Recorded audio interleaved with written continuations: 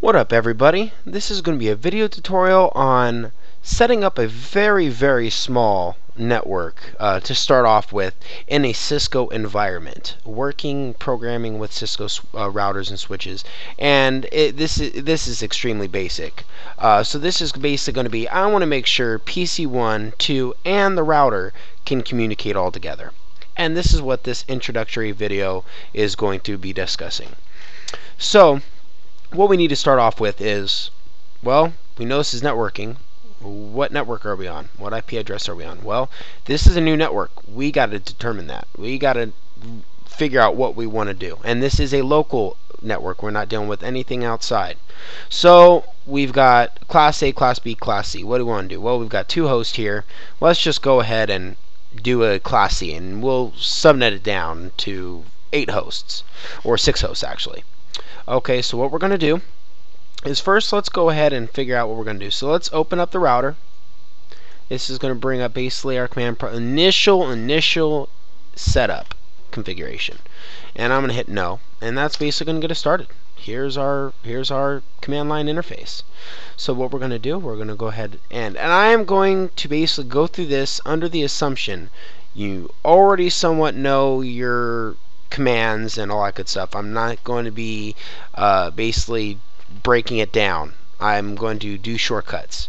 So this is, I'm going to go ahead and enable and enter the privilege mode. I'm then going to go ahead and enter the configuration terminal. This is global configuration mode. So we are now going to go ahead and rename the router. Let's rename it to R1, router 1. That seems reasonable enough. Okay, so let's go ahead and enable secret Cisco. Good.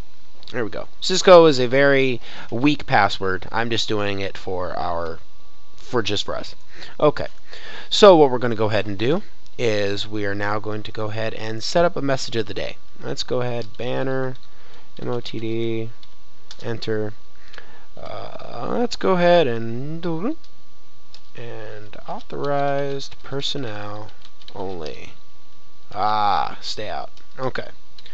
And we're going to go ahead and finish that. Kind of makes it look cool. And we're going to end off with that.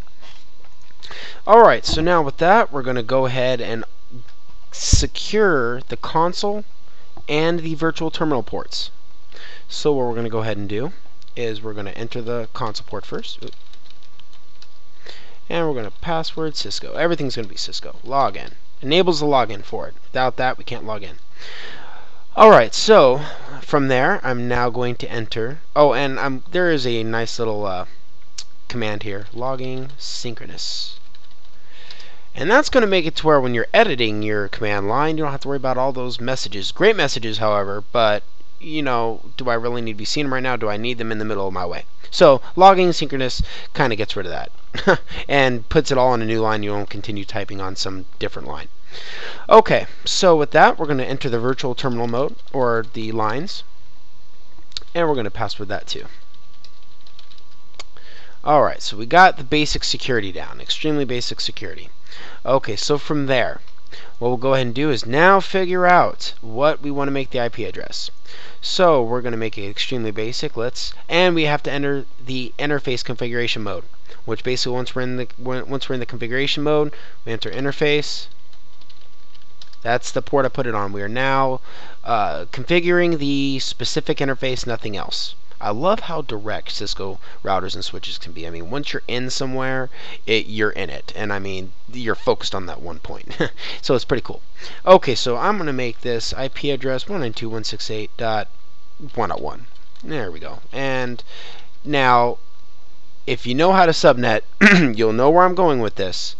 But what I'm going to do is I'm going to make this a 248 network. This is basically going to allow me, if you know your subnetting, with 6 hosts. 7 being the broadcast, 0.7 being the broadcast, 0.8 being the next network. So we're going to do that. We're going to do a 248. Okay, with that being said, enter. Now, we've got the IP address in there. Are we done? Well, let's look at what we got over to the left here. We got good connectivity here, and we have, well, it's powered off here. Let's see why. IP Alright, well, it says I've got the IP address, we're up, however, administratively down. If you do work with these routers, you do know administratively down means it is not turned on. So what we need to do, since we are still in that interface, how do we turn it on? No shut. No shutdown. No shutdown will enable the link and it will become active.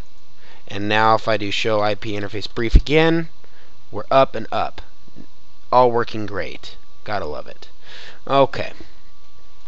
So now make sure we are do ping 192. And the reason why I do ping, if I did ping 192.168.1.1 here, invalid, I'd need to go all the way out or end, and I can ping out here. Great, we got the default gateway set, but when I'm in the terminal and I'm in an interface I don't want to leave, a do command does it from there. So there you go. Just so you know. Alright, so from there, we've got that set. Now, let's give our PC some IPs. So now what we're going to do, we're going to IP config. Now, these routers don't automatically by default have a DHCP server and the addressing pool set. So if I do DHCP, it's not going to give it to me. It just won't. May bring up an error of some sort. DHCP request failed. That's because there's nothing to negotiate back and forth with. It's not set. So I'm going to have to statically set it to, let's do 192.168.1.2. And we got 255.255.255.248. 192.168.1.1. Alright. Let's do the second one. Let's do static again. Same with this. This can request IP address all day. However, the end result's going to be DHCP request failed. So we're going to statically set this to 192.168.1.3. And we're going to do 255.255.255.248. 192.168.1.1. Now, we don't have a DNS server. We don't have a server set up, so we can't get it set along with DHCP either. So we're going to go ahead and just X that out, saves it, and let's see if we've got communication. Go to the IP config states I'm on, do 168.1.3, and I've got a link. God, I love replies. I love pinging. Pinging is amazing. Alright, and of course, you could ping yourself.